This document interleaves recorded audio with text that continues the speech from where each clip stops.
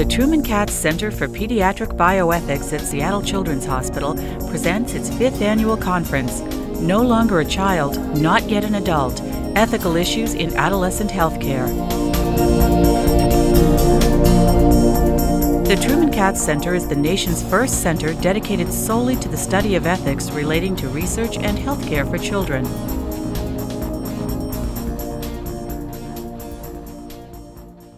The title of my talk is Asking the Right Questions and what the implications for adolescent decision-making of that. And the short answer to this is that I think in bioethics in particular, we've been asking the wrong questions about adolescent capacity to make decisions. And hopefully at the end of my 30 minutes, I'll have suggested why that is. I'm going to first start with a couple of cases and then discuss our current approach to adolescent decision-making, which I'll suggest is an autonomy-based approach in terms of deciding when, say, a 14 or a 16-year-old is capable of making medical decisions that ought to be abided by. Then I'm going to say a little bit about the adolescent brain, and finally suggest a more nuanced approach to understanding adolescent decision-making and how that might impact the way we approach adolescents who perhaps don't want to follow suggested medical regimens. So first, some cases. I want to start with a couple of cases that many of you will be familiar with, in part because I think it grounds the discussion quite well. In the last several months, the media has been full of reports about a young man named Daniel Hauser, a 13-year-old who lives in Sleepy Eye, Minnesota. Daniel was recently diagnosed with Hodgkin's lymphoma, given a 90% chance of cure with conventional therapy, and had already undergone one round of chemotherapy. Daniel also considers himself to be a medicine man in the church, and a church elder in something known as Neemanha, which is an American Indian religious organization. Now, after having gone through one episode of chemotherapy, Daniel apparently was feeling considerably better and started making claims with the support of his parents that further treatment would violate his religious beliefs, that in his mind chemotherapy is self-destructive and poisonous, and he expressed a desire to pursue an alternative regimen of complementary medicine, which included dietary changes and ionized water. He further stated that he would punch and fight if he was challenged and forced to undergo chemotherapy. Daniel's case was challenged in court. The district judge spent a fair amount of time with Daniel trying to determine whether he was mature enough to make this decision, and came to the following conclusions. First of all, that Daniel does not believe he's currently ill, probably in large part because the first round of chemotherapy had made him feel considerably better. That he had a rudimentary understanding at best, of the risks and benefits of chemotherapy, and therefore was not a mature enough minor to make this sort of decision. He therefore ordered Daniel and his mother to report for a chest x-ray to assess the progression of his disease, to select an oncologist, and to follow the instructions of that oncologist. And what the judge said was that unless the tumor had advanced to the point where chemotherapy would not help, the family had to agree to treatment. If Daniel or the family refused, he would be placed in temporary custody. And at that point, what became very newsworthy was that Daniel and his mother disappeared, headed for the border, and ultimately ended up coming back of their own accord to Minnesota, where presumably Daniel is currently being treated. In another case, which is near and dear to the hearts of those of us in Seattle, a young man named Dennis Lindberg, who was, I believe, 14 at the time, described himself as a practicing Jehovah's Witness. Dennis had been put in the custody of his aunt. His parents had lost custody because of drug use issues, and his parents were not Jehovah's Witnesses. His aunt, however, was, and shortly after joining her home, living with her, he converted to the Jehovah's Witness religion, and shortly thereafter was diagnosed with acute lymphocytic leukemia. In his case, he was given a 70% chance of long-term cure if he underwent the prescribed regimen. Now, as most people know, treatment for leukemia destroys most of the blood cells, and therefore these kids inevitably will need transfusions. Chemotherapy was started in Daniel's case. Because of low blood counts, it was stopped, and at that point, the stalemate occurred, which was that Daniel said, I don't want, or Dennis said, rather, I don't want transfusions, and the oncology team said, well, we can't continue to treat you without transfusions, and as a matter of fact, we've treated you to past the point of no return. Dennis persisted in his objection. He, similar to Daniel Hauser, suggested that he would use physical as well as verbal resistance if there was an attempt to transfuse him. In Dennis's case, this went to the Skagit County Superior Court judge of Washington State, and in this case, the judge decided that after having heard testimony, he felt Dennis was a mature minor, knew the consequences of his decision, knew what he was doing, knew that he would die without a transfusion, and allowed him to be the decision maker. And within about 24 hours, Dennis Lindbergh had died of a low red blood cell count. So given those two cases, two very different court rulings, I want to now talk about what our current approach is to thinking about when an adolescent might or might not make the sort of medical decision that ought to be respected. And I'm going to suggest that in the background here is a notion I think we all recognize, which is that there's nothing particularly age-dependent about any of this, that as William Blake says, neither youth nor childhood is folly or incapacity. Some children are fools, and so are some old men, including the one in the picture. We all know that there are plenty of 30 and 40-year-olds excuse me, who make very foolish decisions about their medical care. Most pediatricians have taken care of 14 and 15-year-olds who seem to be wise beyond their years. And so right off the bat, I think we need to recognize that age alone will never be a sufficient means of sort of judging the capacity of an adolescent to assist in decision-making in their own care. However, our current approach does make the following assumptions. First, that as a general rule, the legal system at any rate assumes that those under the age of 18 are incompetent. We all recognize that those individuals possess some degree of developing capacity, and that the more mature they become, the older they become, the more likely they are to have achieved what's necessary to make mature decisions. We also recognize that capacity is somewhat relative, that there are decisions that 7-year-olds are perfectly capable of making, like what color popsicle would you like, or what's your favorite flavor of ice cream, and there are decisions that 7-year-olds are not capable of making, and complex medical decisions might be treated differently than simple medical decisions. Finally, the developmental evidence that most pediatric bioethics people have relied on to sort of make decisions about when an adolescent is most likely to be able to make decisions has suggested that something about the age of 14 or 15 is the point at which an adolescent has achieved something that looks very similar to adult decision-making capacity, and that there's variability below that age.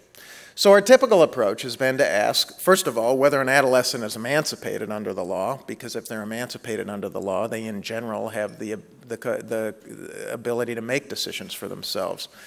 Secondly, we ask the question that was asked in Daniel Hauser's case, which is, and in Dennis Lindbergh's case, which is this adolescent a mature minor? Do they have sufficient maturity and capacity to make adult-level decisions that should be respected, perhaps no matter what their parents have to say or no matter what caretakers have to say. And then finally, if they don't have sufficient capacity to make this decision, to have their own decision respected, we look carefully at the parents' decision for these kids. In other words, if we chose not to respect Dennis Lindbergh's case, we would still have to deal with the fact that his legal decision maker supported his decision and need some justification for overriding her decision. And that justification usually falls back on what's known as the harm principle. In other words, we ask whether the decision of the caretaker, let's say Dennis Lindbergh's aunt, is placing Dennis at significant risk of serious harm. I would suggest that in Dennis Lindbergh's case, had he not been declared a mature minor, it would have been reasonable to say that the decision his aunt was making at that point to deprive him of a blood transfusion did place him at significant risk of serious harm and could have been overridden by a judge. Now, what I want to point out is that with this sort of construct that we use in making decisions about adolescence, we do focus on establishing capacity through an assessment of rational faculties. And that assessment of rational faculties is largely a reflection of our reliance on the principle of autonomy. To give another example of how this plays out, in Britain they use very commonly use what's known as the Gillick test. And the Gillick test basically says that a young person under 16 years of age who, quote unquote, achieves a sufficient understanding and intelligence to enable him or her to understand fully what is proposed is competent to consent to medical treatment without parental consent. And therefore, and along with that, a competent refusal would also be respected. And what I want you to notice here is the similarities between the Gillick test and what we do in this country, which is the focus on understanding, the focus on rational capacities.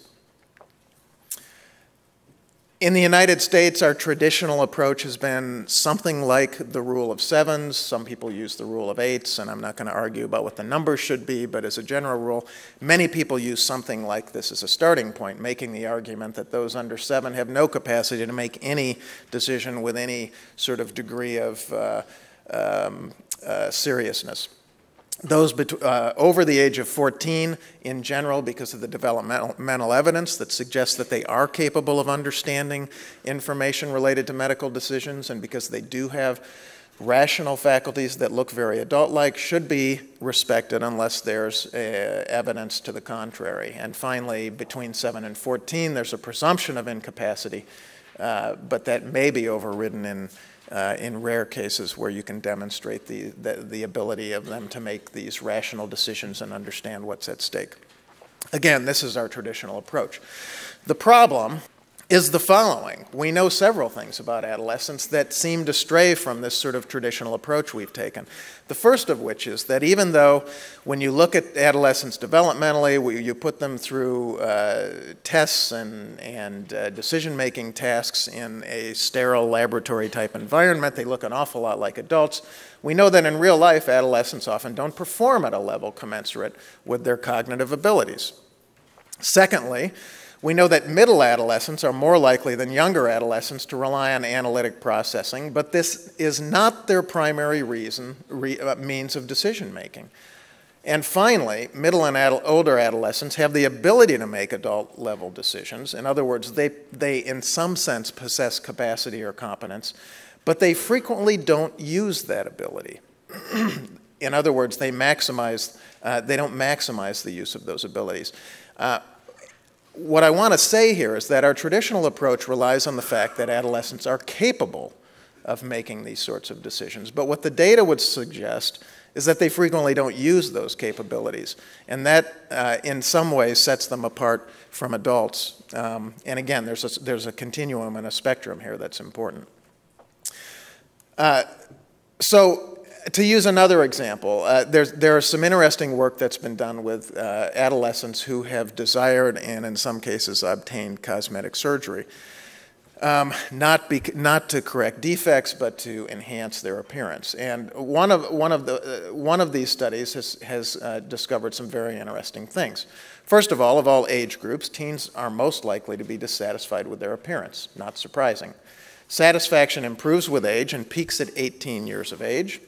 Adolescent body image is continually developing.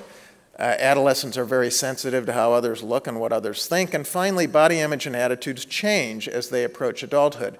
In other words, what studies like this have shown is that whereas a 15 or 16-year-old adolescent may have a very strong feeling that they need their nose fixed or that they need their breasts enhanced or they need some other kind of cosmetic surgery, if you take that same adolescent, put them off until they're 18, they frequently change their minds.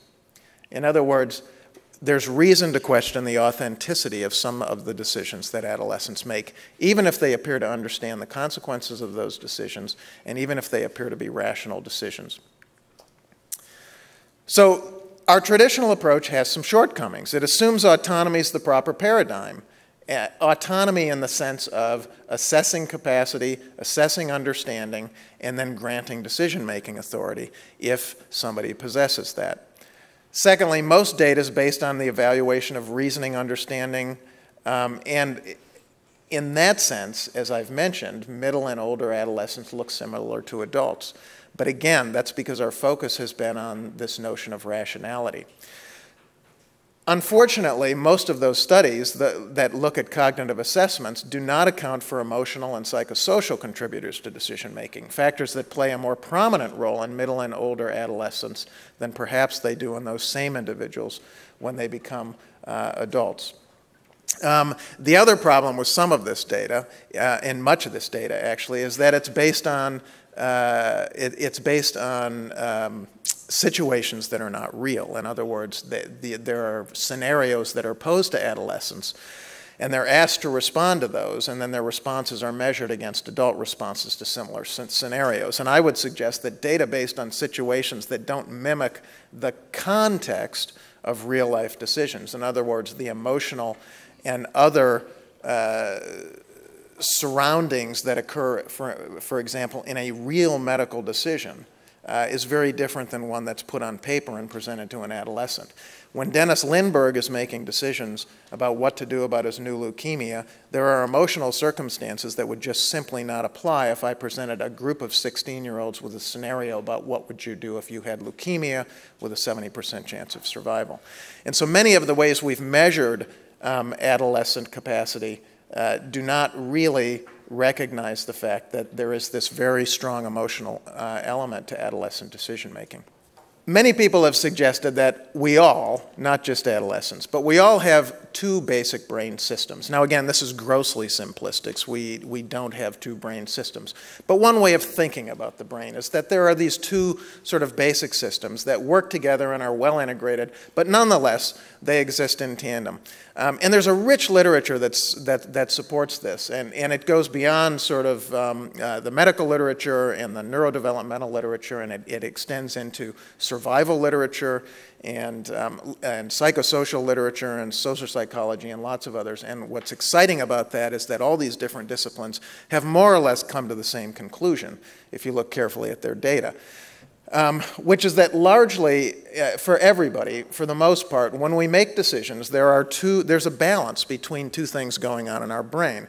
The first of which is that we're trying to use rationality to come to some notion of what we should do in a situation. And the second is that emotional elements play a huge role in that.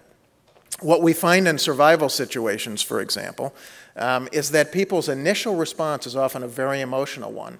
And frequently survival is dependent on them surviving that emotional response. That emotional response is often evolutionarily adaptive for the most part, but it can also cause major problems when it isn't sort of reined in by the rational aspects of the brain.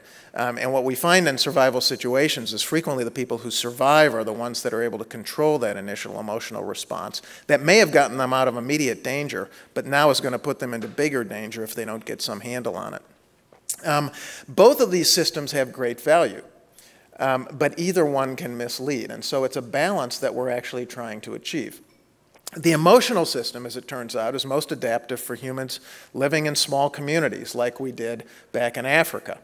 And it's very individual responsive, it's crisis-driven, it's less utilitarian than a rational-based response. Now let's talk about the emotional brain.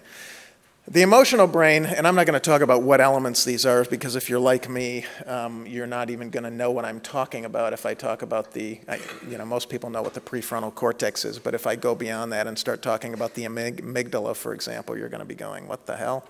I will use the amygdala term once or twice, and I use it with my daughter much of the time that I'm with her. But the emotional brain, which does involve the amygdala, picks up patterns before we're often consciously aware of them. Those parts of the brain motivate behavior change through feelings and autonomic responses. It often explains our first impressions to intense situations, and it's often based on what Malcolm Gladwell in Blink calls thin slice data.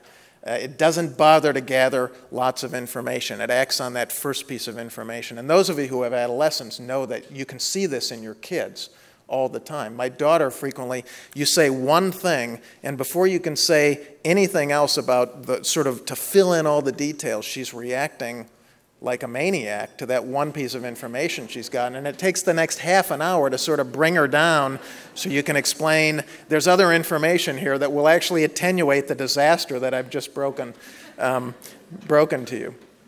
Now, those of you who are more philosophically inclined will recognize that human Kant actually reflected this sort of dichotomy of the brain, with Kant making the claim that core moral judgments arise from immediate aversive reaction to perceived or imagined harms to victims because of our emotional reaction to them, and Kant claiming that core moral judgments can be justified by pure reason alone with no help from emotion. And I would argue that they were both right, and that the reason that there was this so-called disagreement between Hume and Kant is that neither recognized that the brain is more complicated than either being a rational piece of equipment or an emotional piece of equipment. So, what can we say about adolescent brain development? It's not fully matured until the mid-20s, and most of the data shows that until you're 29 or 30, you don't have actually a mature brain. And so when we talk about adolescence, we might more appropriately be talking about moving into the mid-20s. Maturation tends to occur back to front. In other words, it's the more rational parts of the brain, those like the prefrontal cortex, that mature the latest. And I might add that male maturation is not as quick as female maturation, so that 18-year-old girls are actually much more mature than 18-year-old boys, and all one needs to do is look at fraternities to recognize that. There's an imbalance between the prefrontal cortex and the amygdala and other sort of emotional elements of the brain, and it's that imbalance that I want to talk about. So the prefrontal cortex, we know that it's involved with high-level reasoning. It's involved with all these aspects of rationality: impulse control, assessment of consequences, planning, organizing, inhibiting inappropriate behavior, setting priorities, the sorts of things that are important to decision-making but may not be reflected in sort of a sterile lab decision-making task. When you talk about the amygdala, in contrast to the prefrontal cortex, which in an intense situation is going to look at the situation, assess what needs to be done, and plan, the amygdala and the rest of the emotional brain tends to look at the situation, immediately generate an emotion and a feeling, which drives a reaction. And again, those of you with adolescents can see how this happened in your adolescence. They don't even sort of do the rational part. They hear, and immediately there's a response. And that's what's going on there. The best way I can think that this has been put is that the adolescent brain is a well-developed accelerator, but only a partly developed brake.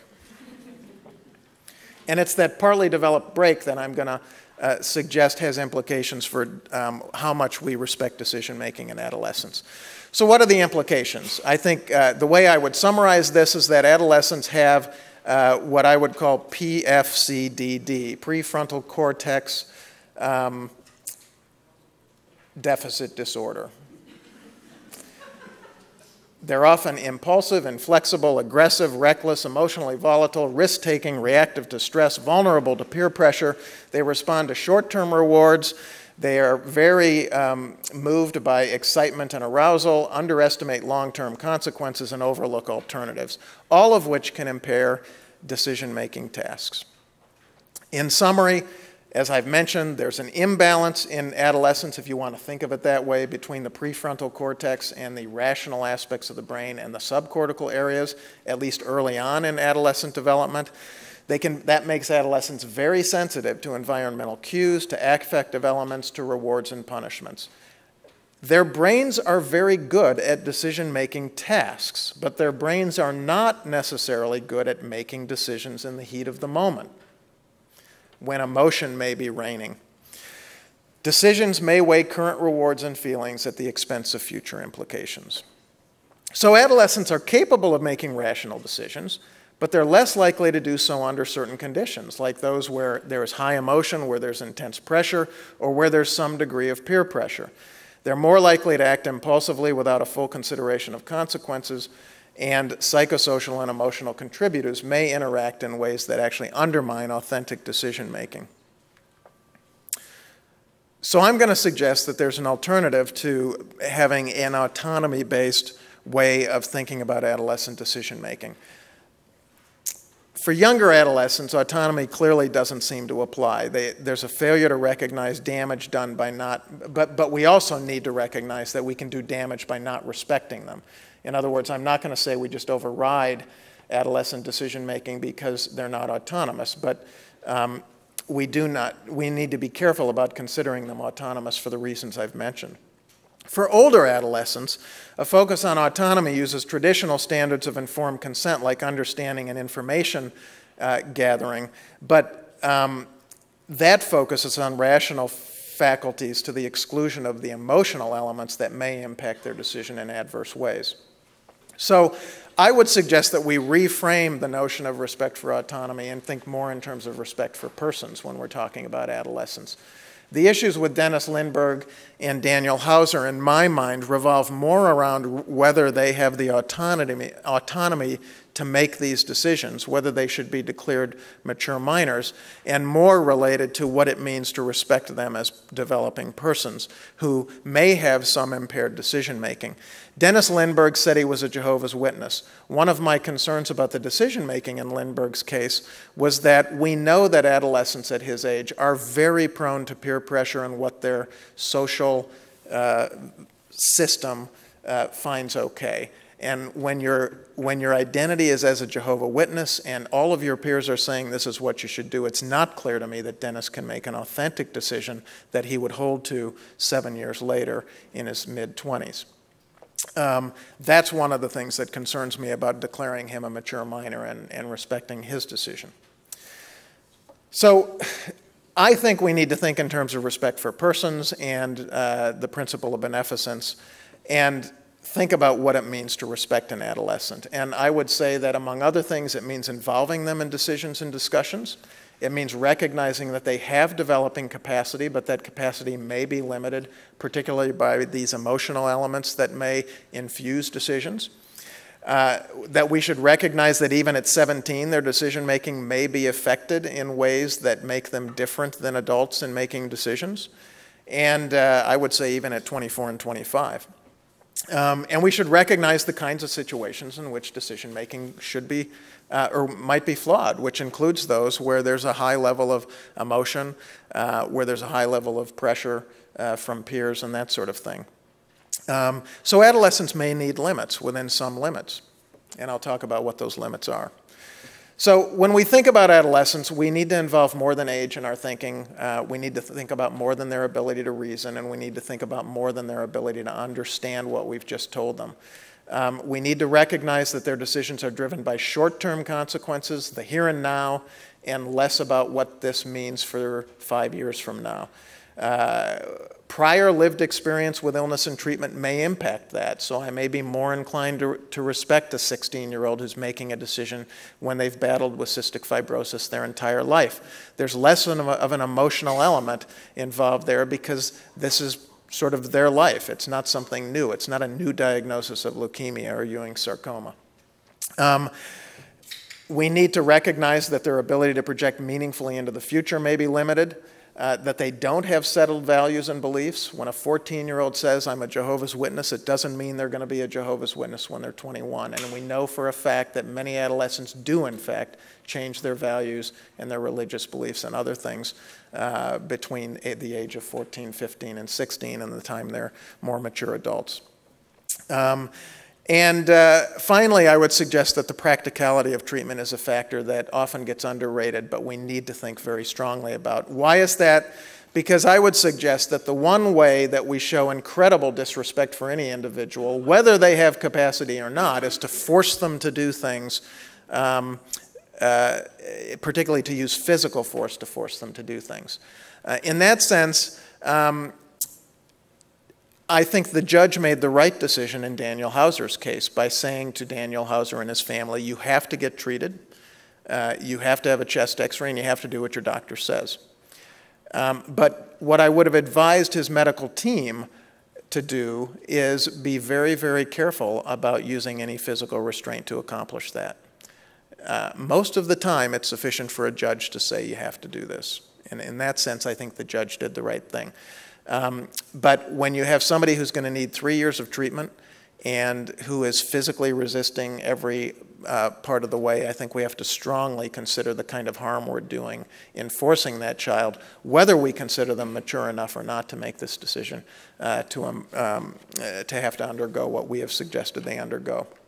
That's a beneficence consideration, and that's probably where we ought to be thinking about those sorts of things more clearly. In other words, we seek to do good when we treat somebody, for example, for cancer with a 70% survival rate, but we also have to recognize that in accomplishing that, we can do a great deal of harm, and that becomes an important part of these equations. Let's start to understand the adolescent. Let's start with the easy way of thinking about medical ethics. Let's take the competent adult. I don't mean the mature minor. Let's take a 30-year-old. I think by the end of today, we could all agree, we think 30-year-olds have decisional capacity. So when an adult says yes, the physician treats. When the adult says no, the physician may want to treat and may try to cajole, may try to encourage, with permission, may try to discuss it with a spouse or a good friend. But in the end, competent adults have the right to accept or refuse any medical treatment, and the physician has to accept that. So the focus then for adults is the right of a competent adult to accept or refuse any treatment, including life-saving treatment, and we just base it on the model of informed consent. Can you ever override a competent adult? Only if you can prove that they lack decisional capacity. Very different in pediatrics. We presume that children are incompetent. Some may want to start arguing that maybe we should start not having this presumption, but the legal presumption is that children are incompetent and unable to make decisions. There are exceptional cases, there are exceptional children. Parents, instead, are presumed to be the decision makers, and they're supposed to be guided by a, quote, best interest principle. When can we override parents? Well, if they're abusive or neglectful. We also, I want to think about it from the concept of basic needs. This is from a concept of John Rawls, where we all have these basic primary needs, basic needs for health, for education, for housing, for clothing, and for security.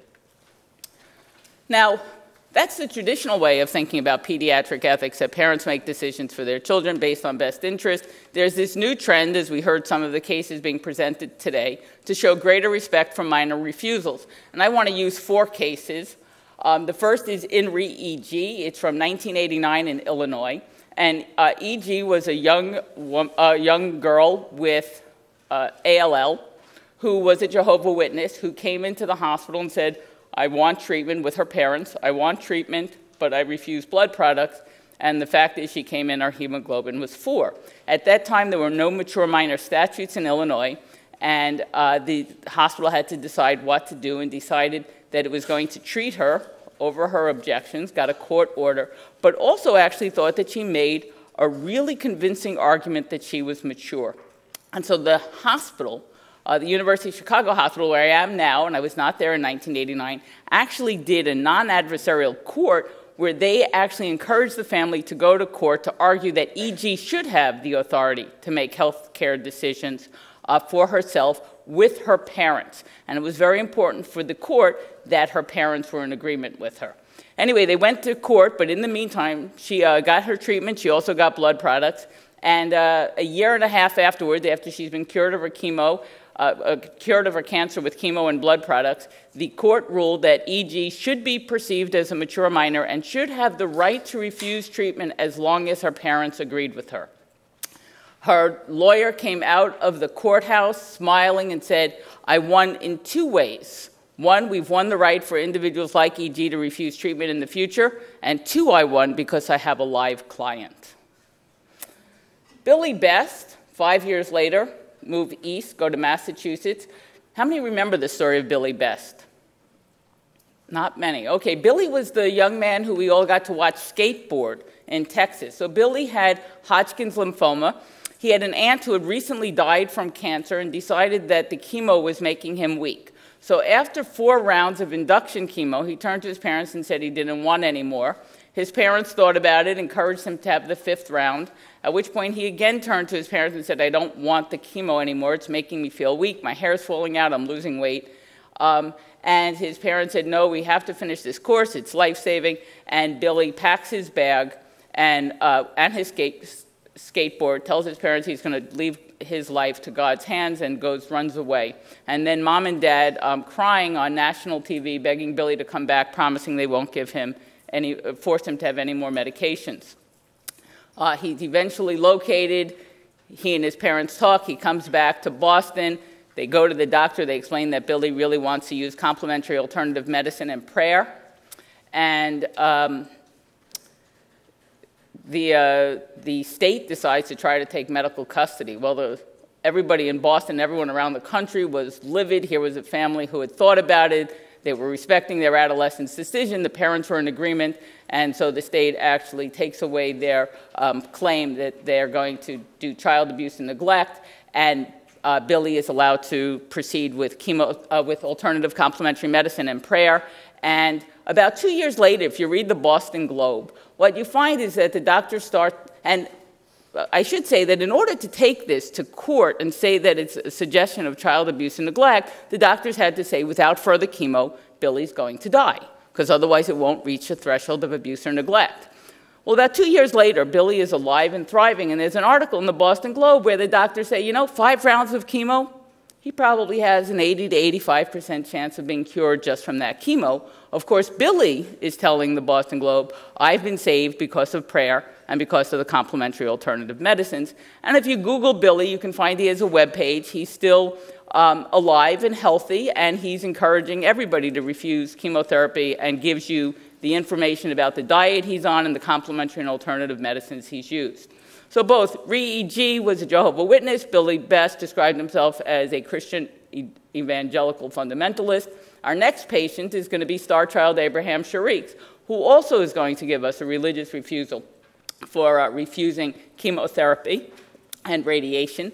He's a 15-year-old who has cancer that gets cured but then relapses and decides he doesn't want to go through it again. And he's had the experience, so he and his father travel to Mexico. When they come back, he's taken into custody for child abuse and neglect. And here, there's a lot of negotiations, and finally there's agreement that he doesn't have to get chemo, he has to get radiation. He could also have his complementary and alternative medicine under a physician's observation. And he also is alive today and speaks about his experiences on the web. So I will actually argue that none of this has to do with the adolescent's autonomy. It has to do with the family's autonomy. And that's very different, as you'll see throughout this talk. So what would the world look like if parents had full authority? It would look like if the physician said treat and the parents agreed, then we would treat. And if the parents say don't treat, then the physicians wouldn't treat. But that's not actually how it works. Parental authority is not absolute. We have the role of the state to promote their basic interests, and we have the role of the adolescent in the mature-minded doctrine. But what would the world look like if minors had full authority? Here it would look like just like the case where we had of the competent adult. When the minor said treat, the physician would treat, and when the minor said no, the physician wouldn't treat. Maybe try to convince, but in the end, respect the patient's wishes. But again, we know that children do not have absolute authority, even when they have decisional capacity. So that's not what the world looks like. Instead, we're going to use this 4 boxes, looking at when the parent and child both say yes, when the parent says yes and the child says no, when the parent says no and the child says yes, and when both say no. And the best way is just to call, when everyone says yes, we'll call that best interest. When the parents say yes, but the minor refuses, we'll call that a minor refusal. When the minor says yes and the parent says no, we'll call it a parental refusal. And when both say no, we'll call that a family refusal, just for making it easy and using a shorthand lingo. So here is the table for his decision-making with and on behalf of children with respect to effective life-saving therapies. What traditionally happens? So if we go with this whole notion that parents make decisions for their children and that they're supposed to act in their child's best interest. So what you see here is that what traditionally happens is that pediatricians treat no matter what anybody says. If you want to be a paternalist, you belong as a pediatrician. Don't go into internal medicine. family opinions don't matter. So that's the traditional view, but there has been movement to try to increase the role of the adolescent, although I'll again reiterate that I don't think it's actually anything to do with respect for the adolescent and more respect for the family. So what would the world look like if the adolescent were granted decision-making authority? Well, here it would be if the child says yes, we treat. If the child says we don't treat, gives all authority to the minor, which has already been rejected. So what actually happens now, given this new movement of the courts to be listening to children, particularly when their parents agree with them, is that when the adolescent says yes and the parent says yes, we treat, right? It's in the child's best interest. When the parents say treat and the child says don't treat, we treat because the parents define the minor's best interest. The minor can avoid treatment by convincing parents or by running away. This is Billy Best. When the parents say no and the adolescent wants treatment, we do treat. We go to court on the grounds that parents are neglectful. And we can also assert that the minor is acting as a mature minor. But if we really thought the child were a mature minor, then that next box, when the child says no, we should still be listening to them, right? But here, we're either going to treat or not treat based, again, on a court ruling. We're going to argue that the parents are neglectful and that the teen lacks decisional capacity to make an independent decision. So when we agreed with the kid, when he wanted to get treatment, we were totally sitting there to the court saying, look, this mature kid wants treatment, his parents are being neglectful. When the kid doesn't want treatment, we're saying the parents are neglectful and this kid's immature. And so again, what I would argue is that the authority of both parents and adolescents is limited by state authority and the need to promote the minor's basic interest. I would actually argue that this whole movement towards respecting that parent refusal is missing the important point, which is to the extent that we believe we have an obligation to promote the minor's basic interest, that holds whether or not the child agrees with us, and that holds to an extent whether or not the parent agrees with us. So that fourth box, when both are saying no, really should look like the same box when the parent says, when the fourth box, it really doesn't matter whether the child is agreeing or not agreeing with us. Both of these cases, the parents are failing to respect the child's need to have his basic rights respected, and so therefore we have a need and an obligation to go to court on the grounds of medical neglect. That's when we have very effective treatment. As the treatment efficacy goes down and the likelihood that this child is going to survive, or the treatment becomes experimental, the world changes. Because now overriding a parental refusal and or refusing a parent and adolescent's refusal is no longer, can we say, that we're ensuring or promoting the child's basic interest. So in conclusion, I would actually argue that the evolving position by many courts, state legislatures, and healthcare providers to respect family refusals in case of life-threatening illness when an effective treatment exists is morally inconsistent with our obligation to protect and promote the basic medical needs of minors. And I write there not just court decisions, but also state legislatures, because what you should know is in the case of Abraham Shariks, for example, a law has been passed now in Virginia called Abraham's Law, which allows any adolescent over the age of 14 to refuse life-saving medication with one caveat, as long as their parents agree with them. Going again to my point that I don't think any of this has to do with adolescent autonomy, it's about family decision-making. I would then argue that basic medical needs have lexical priority over other interests and needs, both present and future regarding, and it's that basic medical need which is why I think we should be overriding family autonomy. Finally, when efficacy of treatment is low, how low is a more complicated problem, or the treatment is experimental, the state should respect family refusal because it's ambiguous whether the treatment actually promotes the minor's basic interests. Thank you.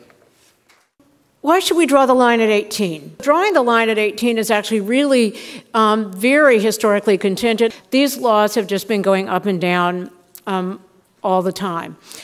Similarly, I want to make the point that minor consent laws and mature minor laws have nothing, zero, to do with the decision-making authority of teenagers. Most of these laws have to do with allowing teenagers to get treatment for drug and alcohol abuse, for sexually transmitted diseases, for pregnancy. And the reason that those laws that allow teenagers to get treatment for that without talking to their parents is the concern that if they had to talk to their parents, they wouldn't go get treatment. And so although parents might well want to know that their kids are getting drug and alcohol treatment or treatment for STDs, getting kids treatment is important. Mature minor is the same thing, at least in a legal perspective. And I want to spend a minute talking about Cardwell versus Bechtel to make this point. The facts of Cardwell versus Bechtel are this. A 17-year-old girl went to a blind chiropractor for treatment. Her father had given her blank signed checks. Can you imagine? Bad enough that I give my kids credit cards, but, blank signed checks. And so she went to this blind chiropractor, and she got treated, and I guess something happened. It's not actually reported in the court's decision. And so the father sues the chiropractor for battery, saying, you didn't have permission to treat my daughter. And the court said, well, sure, he had permission to treat the daughter. She was 17. She presented herself as being 18 or 19. She had these blank signed checks. There she was. And so, of course, she could consent to getting treated. And the court there specifically said that, that for a treatment like this, that's not for, a really grievous condition, that, that she can consent. So, so the advice that I give to people in Tennessee, which is where Vanderbilt is, if you want to rely on that, fine. But if what you're relying on is the permission of a 17-year-old to, for instance, have a nose job, without getting permission from the parents, you've got to be out of your mind. It's just that the doctrine of mature minor is there, in fact, to protect practitioners. So I think that that in general, the law has not taken a position that teenagers are great decision makers. They have taken the position that sometimes we want them to seek care and we want to eliminate every barrier that they have in mind and that they could possibly see. And the other reason we have the mature minor doctrine is to protect physicians who go ahead and treat kids for minor things. So not a paean to adolescent decision making. And yet, I think we can say that some teenagers can make considered decisions about medical care. And so the question, at least for me, is what do we do about the adolescent who seems to be making a considered decision? And at least from a legal perspective, we define laws in part because to avoid the need for individual decision making. So, there may be a teenager who says that I am 18 years old and I can drink maturely and handle it and not endanger anybody, et cetera. But the law says that's not a decision you get to make. We need a line that is for ease of decision making. The law does this everywhere. But the question, I think, in cases like this, from a legal and an ethical perspective, is whether the stakes get high enough to warrant individual decision-making. And obviously, I'm going to contend that the stakes in cases like these are high enough to warrant individual decision-making, that actually have some kind of probative inquiry into whether the adolescent is making the kind of decision that ought to be upheld. I think that those of us who practice pediatrics also feel that we ourselves have independent roles as advocates on the behalf of children, not only for promoting their physical health, but also their overall well-being. And then, obviously, there is a contribution of the state in here, which, again, Lainie very clearly identified, where the state comes in and says that we can supervene everybody's decision-making on the behalf of the child where we think the child is suffering irreparable harm as a result of abuse or neglect. This is a very complex moral and legal landscape. And although I can say that the laws are actually quite clear in terms of what the criteria for reporting are, in practice, it isn't nearly that clear. Much of this negotiation takes place at the bedside, takes place between the parent, the clinician, and the child, often in the context of an ethics committee, to try to figure out whether a physician's recommendation for treatment needs to go forward in the face of the adolescent's refusal. And even in the face of the adolescent's refusal in the case where the parent wants treatment, because as Doug points out, it's kind of hard to sit on a 17-year-old. So this negotiation is actually incredibly difficult and is an important moral landscape. So I honor Lainie's suggestion that we need to pay more attention to families and that we need to pay more attention to the role that they play. But I think that the physician also, that the whole healthcare team plays a role here too, and the state plays a role as well. So it's an actually incredibly complex moral landscape. Certainly the cases that we talk about all the time seem to have a role for religion. And I want to demystify another point here, which I think is pretty important, which is that all of us, most of us, live in states that have abuse and neglect laws that say that you cannot prosecute parents for abuse or neglect in the event that they are acting on the basis of religious beliefs. Now, I want to say here that this is not a First Amendment issue, and that it is important to recognize how these things got into the law because it gives some insight. During the Nixon administration, several high-up leaders in his administration were Christian Scientists. And in the early 1970s, for a brief period of time, as a condition of getting Medicaid funds from the federal government, it was a requirement that states enact laws that allowed parents with religious objections to refuse treatment. That particular federal requirement was only in place for about a year and then got repealed. But what happened was, because of the obvious carrot of federal funding, many, in fact most states, enacted laws that provided exemptions for religious objection to medical care. This has been an incredibly vexed issue over time. The point that I want to make here is that when you look at these statutes, you need to look at them as an outgrowth of a particular presidential administration. Now, I also want to acknowledge that religious belief is incredibly important in our country, and that probably if efforts were made to repeal these laws now, they would run into considerable difficulty. And I would say also that although we talk about Prince versus Massachusetts as saying that parents can't make martyrs of their children, we also have it's a little more complicated than that. Because we also have the case of Wisconsin versus Yoder, which has to do with whether Amish parents can take their children out of public school at the age of 15, and in which then Justice Berger wrote that, in fact, Amish parents could, in no small part because the Amish religion has a long-standing history in our country, and in part because Amish young children grow up to be good people.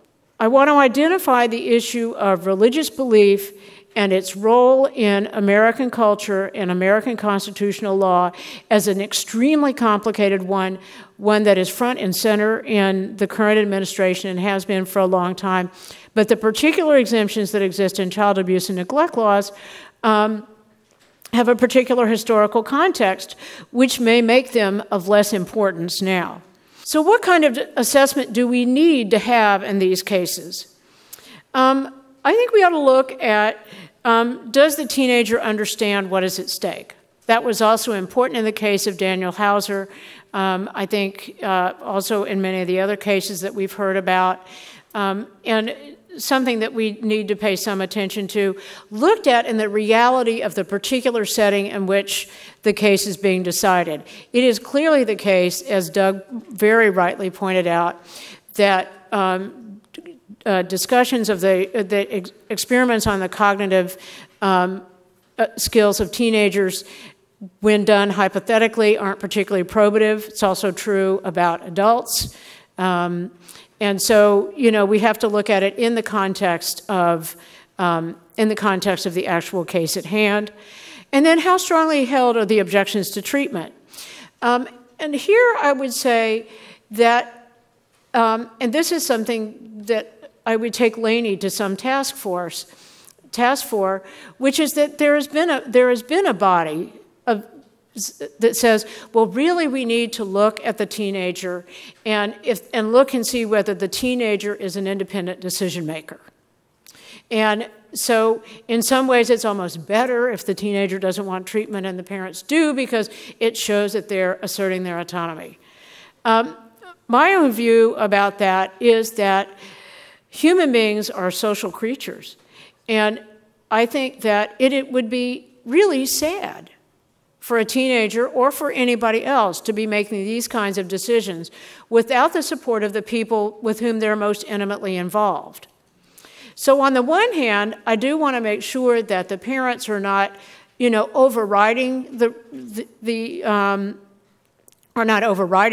wishes of the teenager, but at the same time, it would seem to me a good thing as opposed to a bad thing that the adolescent is talking with his or her parents, and that together they, as a family, are making a decision about how to proceed.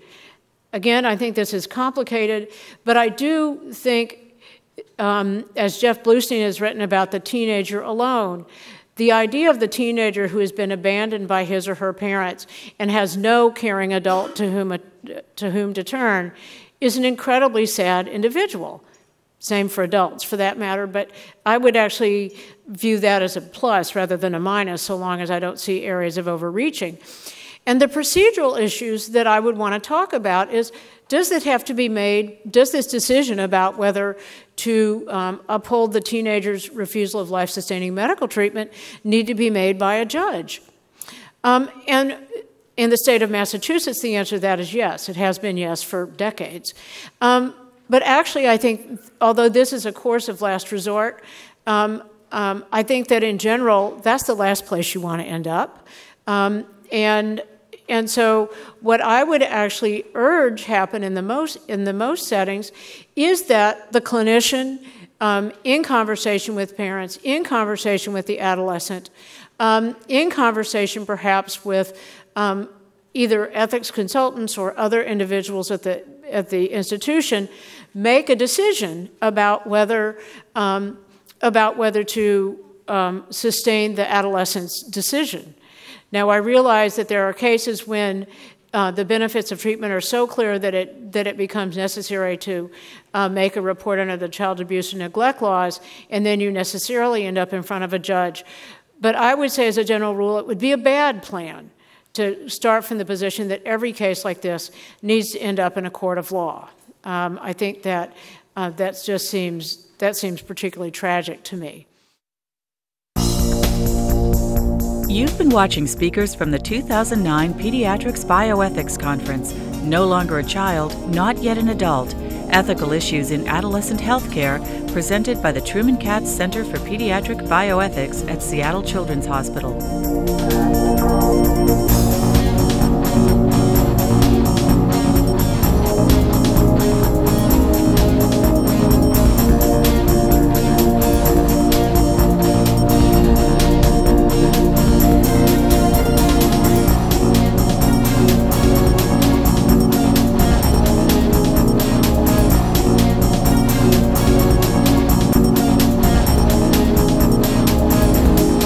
For more information about this series of programs, please go to www.seattlechildrens.org.